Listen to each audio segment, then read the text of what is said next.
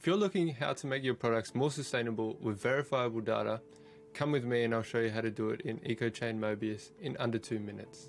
Here's a product footprint of a t-shirt I've modeled. My favorite part is being able to see the data in different kinds of ways. But let's rewind and see how we got to this data first.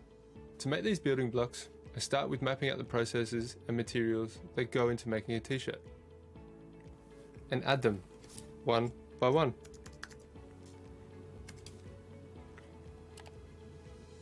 Voila!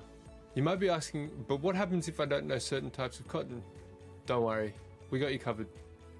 Unlike some other tools in the market, industry references are actually included in your Ecochain Mobius subscription.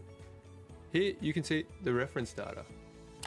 When you click that little icon, you will see a wide range of choices from EcoInvent with reference data you can choose from. Global warming is only one of the many indicators you will get with your Ecochain Mobius subscription. For example, human toxicity. With these insights, you'll be able to see exactly which areas you can improve on. No more guesswork involved. If you're making a new product or adjusting an old one, you can compare them side by side.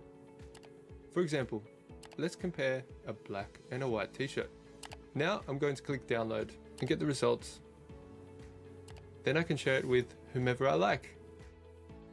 And those are the 4 steps in Ecochain Mobius that you can follow to measure your product footprint in under 2 minutes. Click start a free trial or book a call with me today and we can discuss your specific needs for your specific product.